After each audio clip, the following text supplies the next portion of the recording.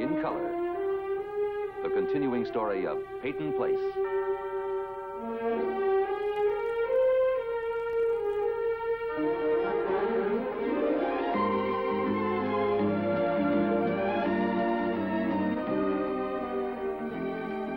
Starring Ed Nelson as Michael Rossi,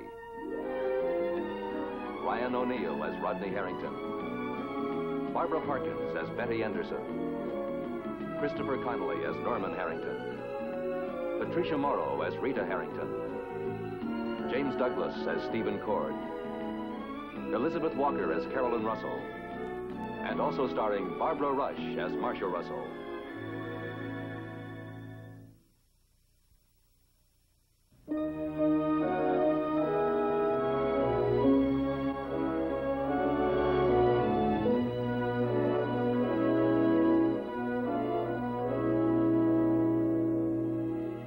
Carolyn Russell and Lou Miles have just agreed on a way to handle the false rumor that has linked them together.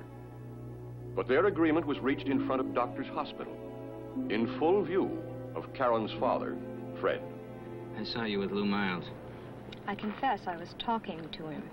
It wasn't just a casual conversation. You're twisting things. You're reading into things what you want to read into them. I was talking to Lou in broad daylight in front of a public building. You know what I mean. You don't seem to realize why you're deliberately seeking out this relationship. That's why I'm here, Toad. To talk it out with you. You and I have always found it easy to communicate with each other. Lou and I have nothing. There is nothing between us. Even friendship is too strong a word for our relationship. I see. That's why you were having such an intense, such an intimate conversation out there. Because you're barely friends. We were talking about Jeff, and about his rotten lie, and about your ridiculous acceptance of it. I don't want you to see him. Period. Well, that's not only silly, it's impossible. Because this is a small town. We go to the same school. It makes no difference. We're in the same classes. You don't have to be seen with him. How can I convince you that you're wrong? I was hurt and confused when you and Mother were divorced. But I adjusted to that. You're the one causing the trouble now. Mother doesn't believe any of this. Perhaps I can see things a little more clearly than your mother can. But then she's not to blame. I've no doubt Mike Rossi has a lot to do with the way she thinks these days. That's what this is all about, isn't it? You need someone who understands you, what you've been through. I know you, Carolyn, better than anyone. I always have.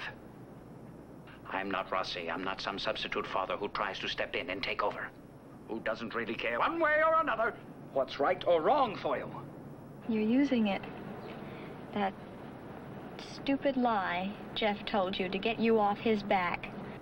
If you can make it seem desperate enough, no matter what Dr. Rossi or anyone else says, Mother will start to believe it, and somehow you'll get her back.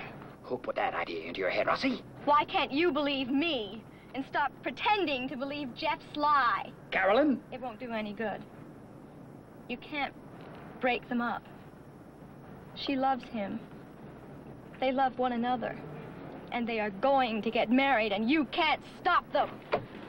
Your mother's making a mistake. She'll never be happy with him. Can't you see that? If you love her, why can't you allow her to be happy?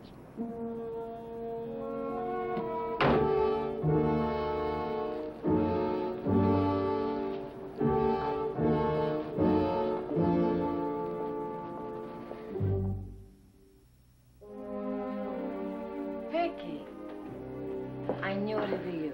Oh, good morning. Hey, they look great, don't they? I heard a noise. Yeah, well, I tried to be quiet. Honey, usually I get nervous about noises in the house, especially when we're all in bed. But I heard a noise, and I knew it came from the kitchen, and I knew it was you. Vicky, I wanted you to help me launder the curtains yesterday because I wanted you to feel that you really belonged here. Yeah, I know that, Mrs. Miles, and I appreciate that. But I didn't expect you to crawl out of bed at this hour and hang the things yourself. You know? All that stretching in your condition might not be good, you know? Yeah, but I wanted to. You want to belong here. Yeah. I kind of dig the whole scene. It's clean and it's straight and I like it. Saturday, they're having a month-end sale, and I've had my eye on these Cape Cod cottons. They're beautiful, yeah. I think I'm getting tired of looking at these. Yeah, well, I kind of like them. Well, Vicky, I will buy you some clothes, some maternity clothes, because your dresses must be getting a little tight now. Yeah, well, I don't want you spending your money on me, Mrs. Miles. Now, don't you worry about that. I mean, just to live in a house like this. I didn't know our people lived like this. Vicky. Yeah, well, I better get started with the shopping. Well, the stores aren't even open Oh, yet. but the lists we made out last night. Yes, but... And I had to stop by the post office. You wanted me to get, these two registered for Dr. Miles, right? Oh, yes, yes. Yeah. Vicky, Yeah? you're a big help to me. Thank you, Mrs. Miles. I really appreciate that.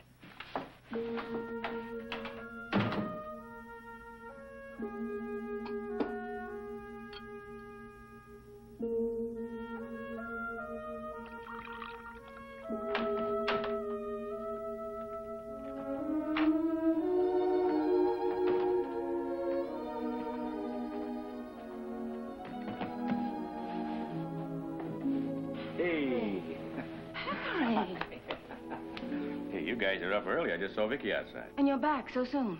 Anything wrong? No, I took the early flight. Came back with Dr. Harding. Oh, and he did go to the convention. Honey, please, did you find out anything in New York? Of course I did. What? Harry, please, tell me. Well, first of all, I saw this private detective. And oh, boy, did he ever lay it on me. $300 in front. $300? Anyway, there's nothing to worry about. Absolutely nothing. Harry, do you really mean that, or are you just trying to spare me? No, didn't turn up a thing. Of course, the detective's still working on it. Anyway, I went to see your sister. She's fine, sends her love. And I had a nice chat with Dr. Corrigan. He thinks Lou has a fine mind. I even talked with some of the students. Nothing at all. Absolutely nothing. Honey, we have been through a lot together. I've got a right to know everything. What's the matter? You think I'm hiding something from you, honey? Oh, look, I know it sounds strange, the way Lou's been behaving, my chasing around New York and all, but honestly, nothing. Nothing at all. You're an outsider. Do you think the students would have told you if there were something? Or because you're Dr. Miles, would they be simply... Yes, Dr. Miles. No, Dr. Miles. Your son's a good boy, Dr. Miles. No. You're deliberately hiding. You know how these kids stick together? Honey, I know a put-on when I see one. But what about Vicky? Did you locate any of her people? Just a cousin or two. Father, mother? No, just a cousin or two, that's all. Harry, what about you? Do you still have any reservations? Or do you have the feeling that nothing happened? Honey, I can't afford to feel otherwise. Neither can you. Thank God. You get these ugly suspicions, and they build and they build, and you get to thinking, well, he must be guilty. Thank God. Now, come on. You're just a couple of overly concerned parents, that's all. I like to see it as misguided goodwill, and I hope you can, too. Mm-hmm. Hey, you know something? I must be in the wrong house. Everybody's up so early. It's good to see you home, Dad. Oh, what got you up so early? Come on, Mom. Oh, I just wanted to hug you. Well, boys can take a lot of leaving alone. Right, Lou? Right. Could I talk to you? Sure. How about some breakfast? Good. Yeah, that's a good idea.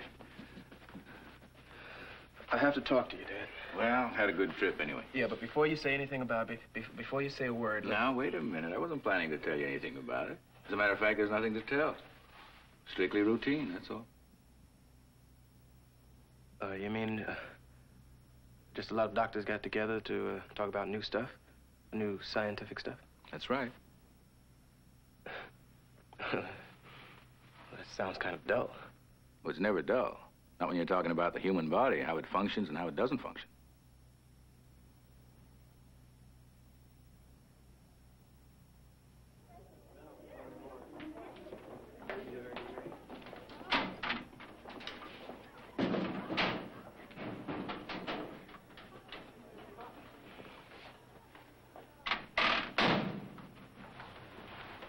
Well, look at me, man. What's going on, Jeff? Well, I've been meaning to talk to you, Lou, honest, but, well, I missed seeing you over at gym today. Why is that? I was there.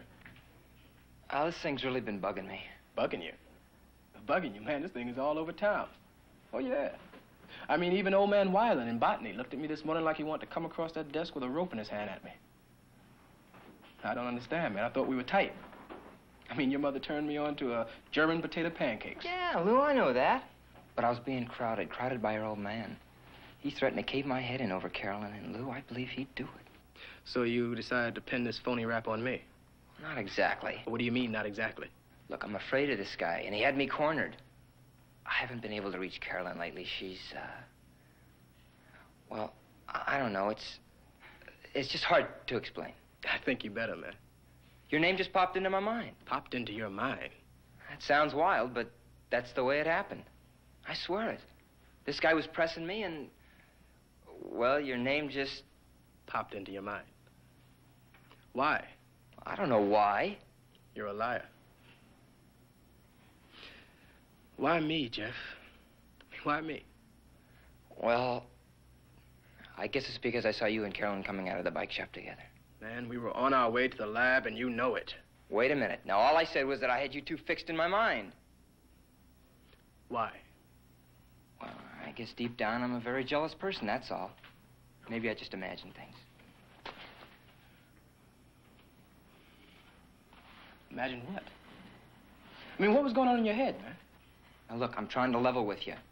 Now, maybe not enough was going on inside of my head. Yeah, maybe that was the problem. I'm talking about you and me, man. Now, we grew up together, at least these last few years. Yeah, man, I know. So if nothing was going on in your head, then maybe it was just instinct. Yeah, maybe it was just plain old instinct.